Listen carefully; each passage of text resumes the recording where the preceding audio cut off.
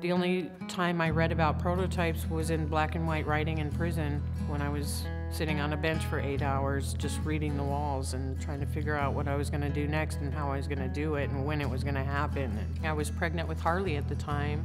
It was a sign in CIW that I read saying that I could be with my child. And I jumped on it. I was trying to come into prototypes pregnant so I wouldn't have to have him in prison. And unfortunately, I had to wait, and I had Harley in prison.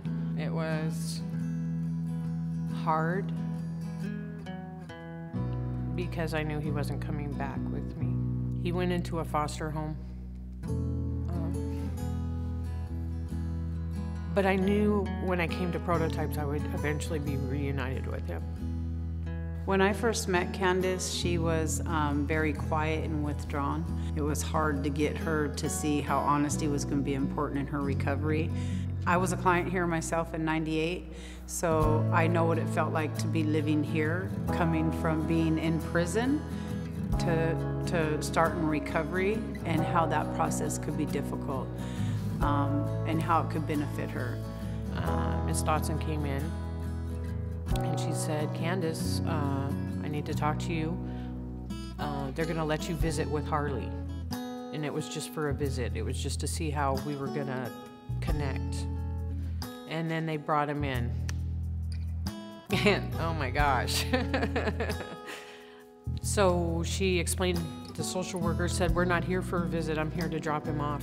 And I got a little photo album with a little letter in it, giving me his little itinerary as to when he sleeps and eats, when he takes a bottle, so that was helping me out a lot. Yeah, that was the beginning of the beginning. So this is Harley. Harley's 2. We're very, very attached. Very attached.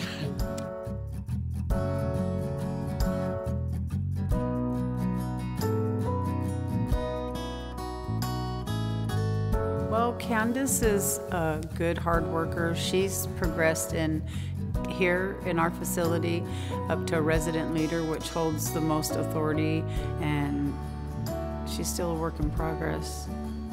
And she's going through the process of recovery every day. Prototypes is powerful.